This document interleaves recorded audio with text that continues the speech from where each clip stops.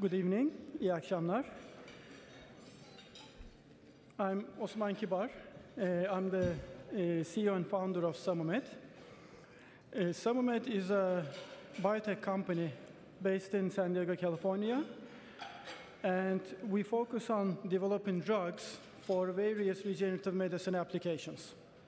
So we're talking about drugs. For example, we have an injection that grows cartilage. We have some lotion that grows hair. We have another lotion that repairs tendons, so on and so forth. So at this point, by end of this year, we're on track to be in the clinic in human testing in 10 different disease areas.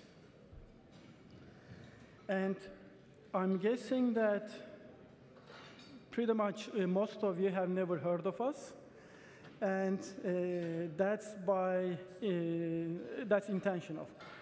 Because we started operations in 2008. And for the first 8 years, we have been in stealth mode. We never published, we never disclosed any of our data or any of our programs. If you were to go to our website, our technology page would take you to a broken Wikipedia link. And for our chief information officer, we actually hired a former CIA counterintelligence expert to make sure that nothing came out about us. And then, of course, there came a time when we couldn't stay in stealth mode. We had to start talking at least to the doctors, to the medical community about our drugs. So we decided to start disclosing our data, started presenting at various medical conferences. Thank you. We started presenting at various medical conferences, and once the cat was out of the bag, of course, there was a lot of attention focused on us. A number of articles were written about us. For example, last year, we made the cover of Forbes. And interestingly enough, that level of attention, in our opinion, was all focusing on the wrong aspects of our business. For example, after the Forbes article, within 48 hours, I got 700 LinkedIn invites. And over the following few weeks, I was probably offered a couple dozen awards and invitations to speak, etc. Of course, I duly said no to all of them because, one, I didn't know any of those people that were reaching out to us.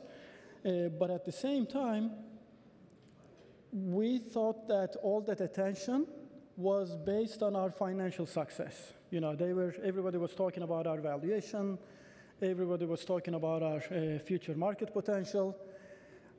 What we believe we were most successful with our company was the team we were able to put together and the culture that we were subscribing to grow the company.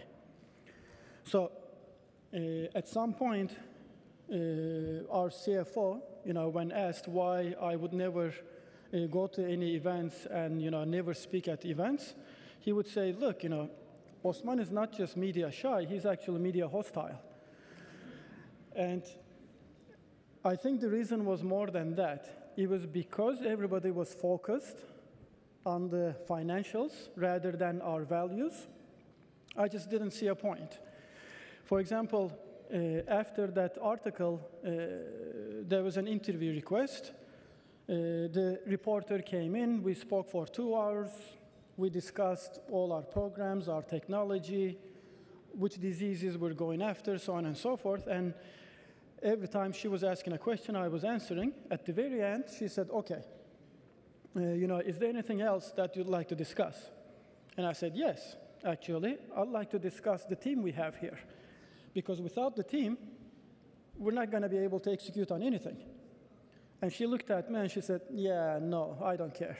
So she ended the interview and moved on. And after that, I basically said, okay, there is no point. I'll just wait for the media cycle to cycle through.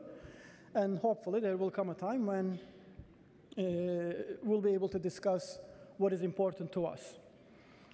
And on that note, regarding the team, when we are growing our team, growing our company, the one thing, at this point at least, my primary focus is always on growing the team and the company that is a cultural fit, and our culture should evolve with the technology, with the company, with the business. And that is why when I was contacted a few weeks ago for this event,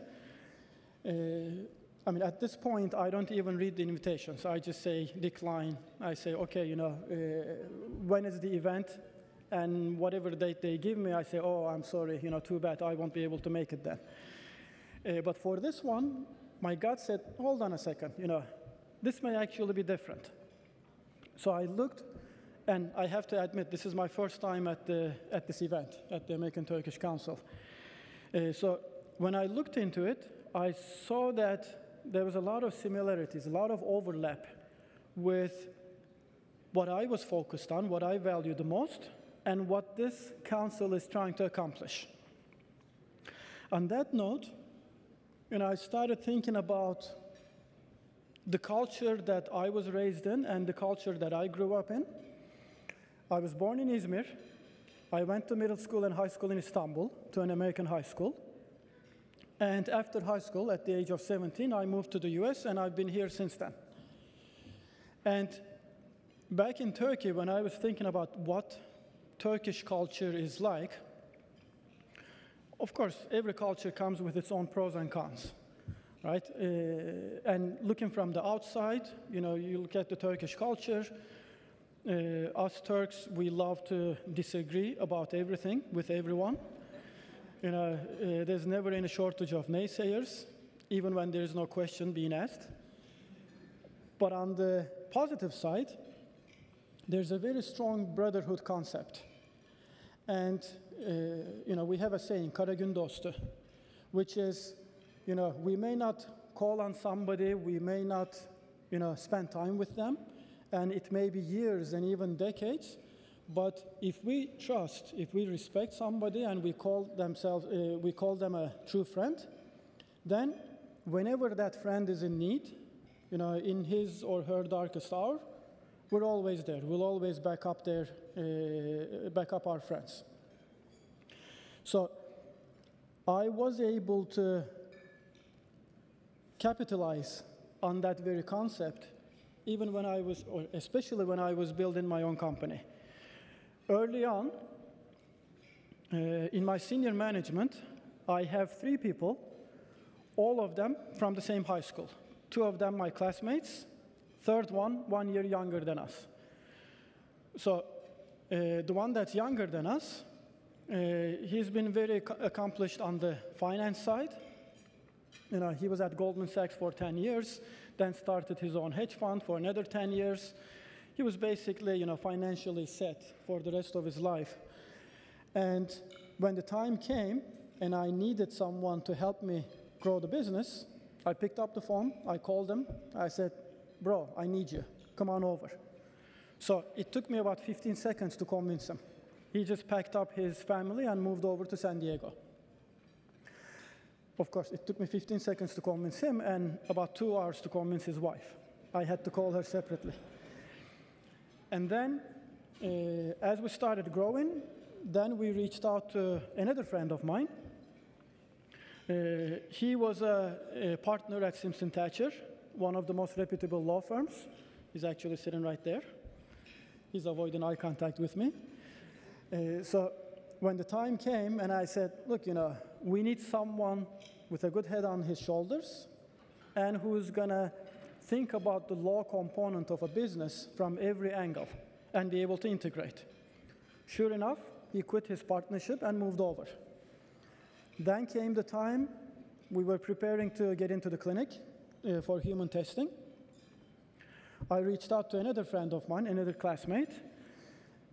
He was a professor at NYU, and he was the director of 2 different centers at NYU. He was actually running all of their musculoskeletal clinical trials.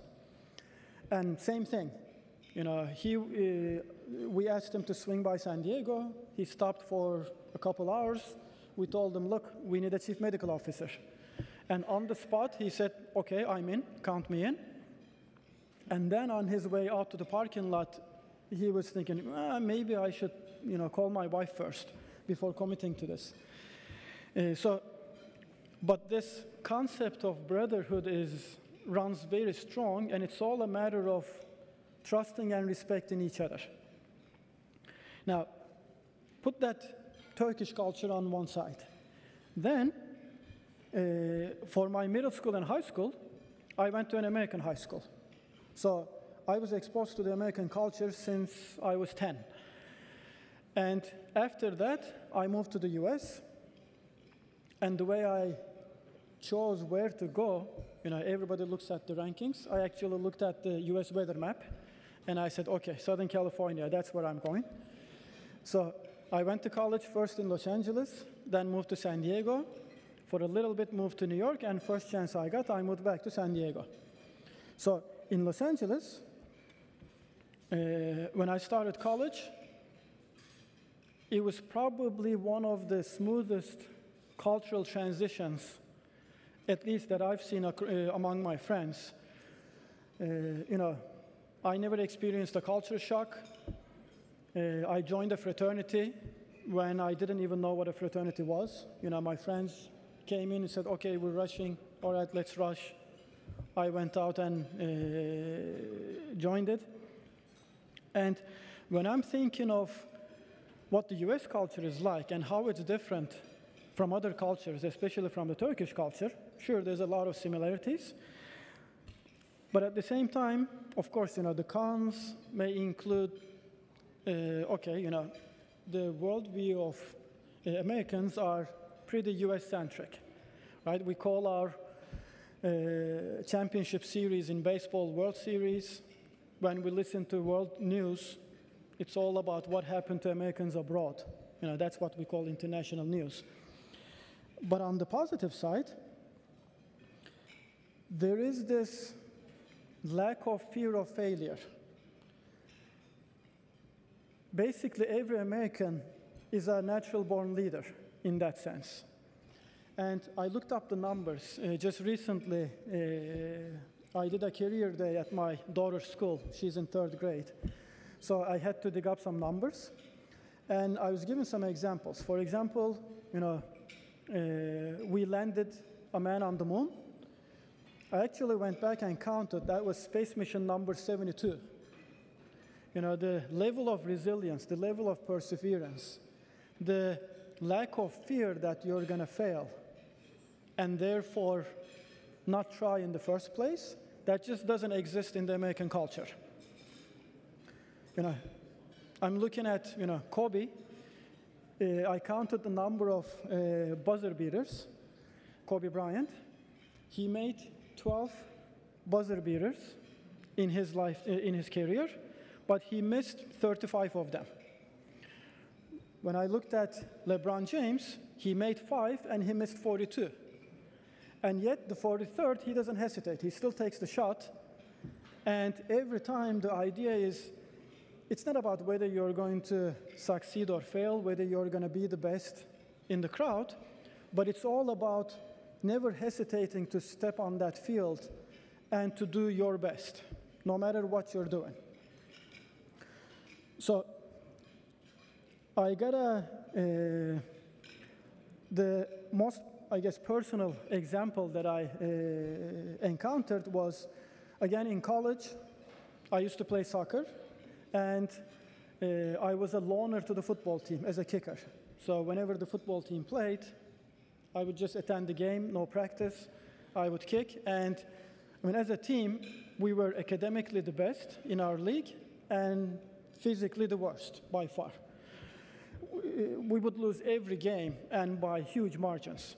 So there came a time, I went to one of my friends on the team. I said, why do you do this? Why do you keep getting on that field and embarrassing yourself? What's the point? So he suddenly got very serious. He grabbed my jersey and he said, we may be small, but we're slow. So I thought about that. Okay, the point is not, what your strengths are to win, but rather the lack of hesitation to get out there and do your best. And I think, looking back, I find that one of the most admirable traits of the American culture.